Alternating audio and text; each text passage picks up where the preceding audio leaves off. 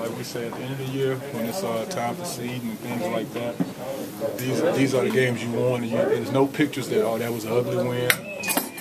It doesn't matter. It's about, hey, what's your record? Did you get the win? Thank you.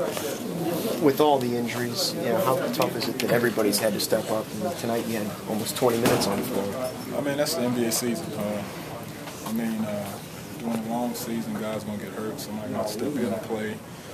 So you got to be ready. So a lot of guys have made their name in the league through people getting hurt. The guy we could talk about now is Paul George. When the injury goes down, he stepped up huge over Indiana. He was all-star. What about the job Jimmy did to get that loose ball at the end of the game? Everybody talked about the three, but you had to get the ball first. Jimmy made some big plays down the stretch. Getting that ball and then and seeing the floor still, not trying to take it straight up and get fouled. And just seeing Marco who hit an amazing shot that's why we're here happy tonight instead of sitting on his side. When you look at the stretch that's coming up, it's going to be a challenge, I would think, heading to California. It's always a challenge coming after All-Star break anyway.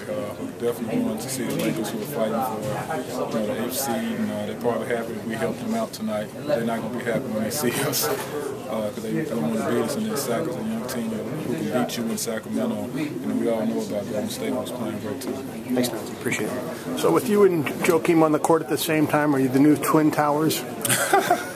I wouldn't go that far, but we comfortable out there. Joakim, he's such a versatile player. He can play 4 or 5.